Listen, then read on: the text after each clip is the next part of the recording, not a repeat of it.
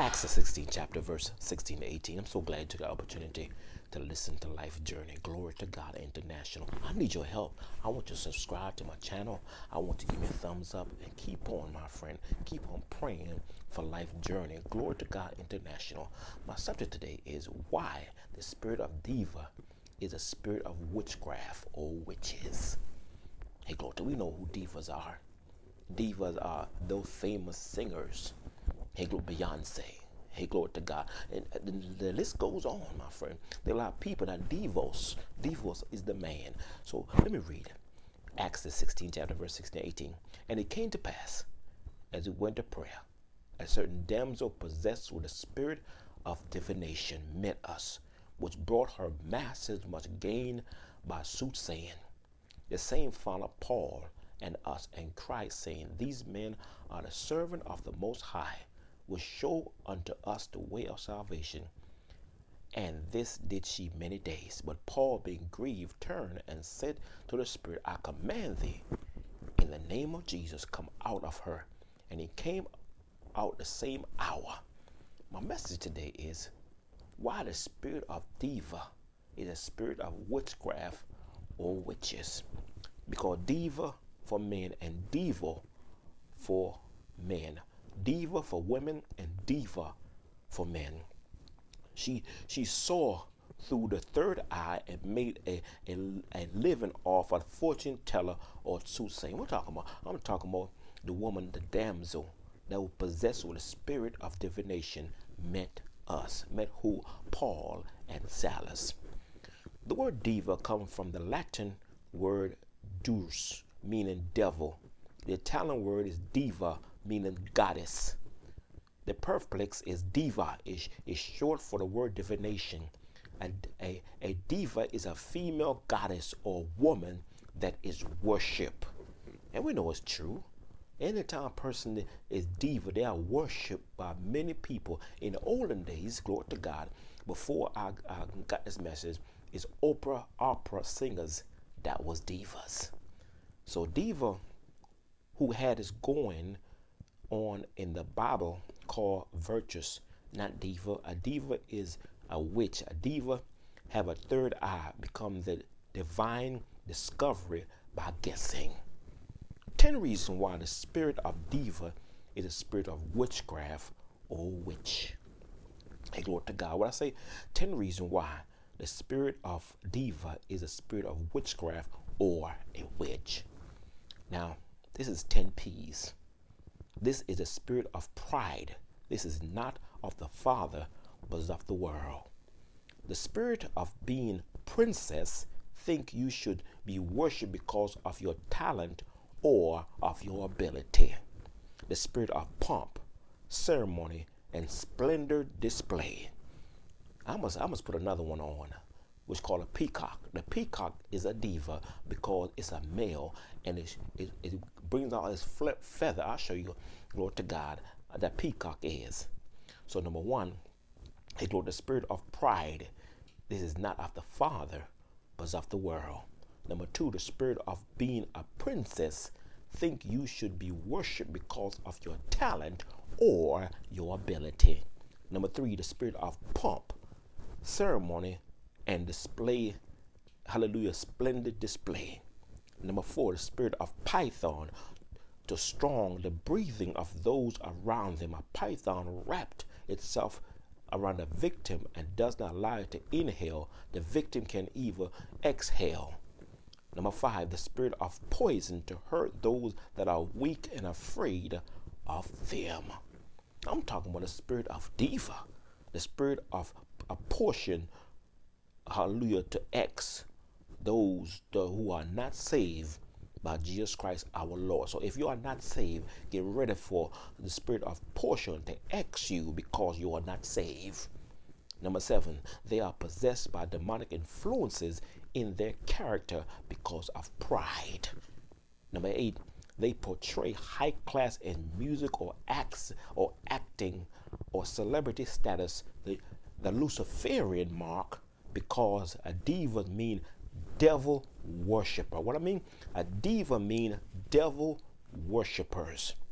They are the prince because they think they ought to be worshipped as goddess or gods of this earth. Eve got deceived by listening to the serpent that's saying you be like gods knowing good and evil. Hey, glory to God. I'm going to tell you this. Number 10, they are pastors in our churches. The prosperity pastors, they want to be called reverend, to be reverent. They want us to worship them like the pastor in South Africa was kissed on his feet and money was dished out to him. I have a clip of this event.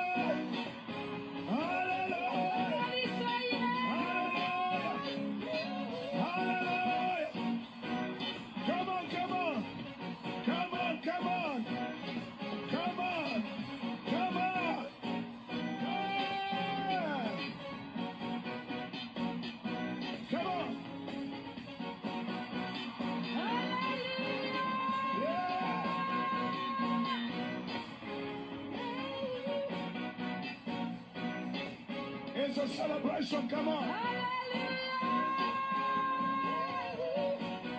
It's a celebration. My friend, the Bible say, my friend, in Hebrew 12:28. What does it say, Hebrew 28? And it's amazing that we as being people of God, we got to know that reverence is only to God. I correct people when they call me reverend. I'm not to be reverend. God is the only one that ought to be reverend. So when we say that in verse 10, there are pastors in our churches, the prosperity pastors, they want to be worshiped and call themselves reverent or reverence. They want us to worship them like the pastor in South Africa was kissed on his feet and money was dished out at him. I have a clip of this event. And I must say this, my friend.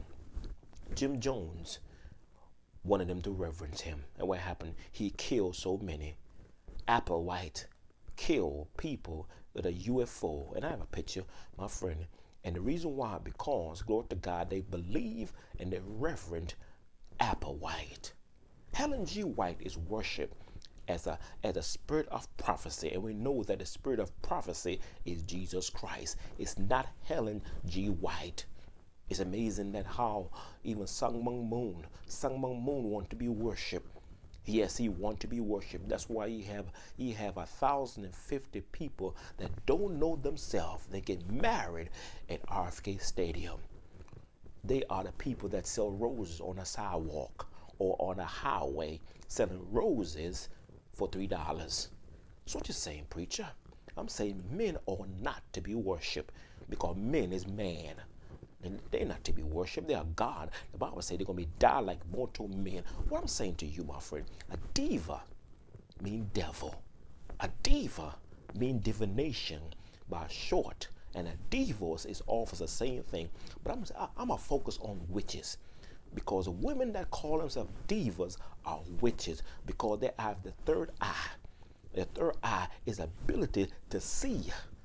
Hey, glory to God. They have the dimensional eye. So a person that calls themselves diva, they want people to worship them as gods.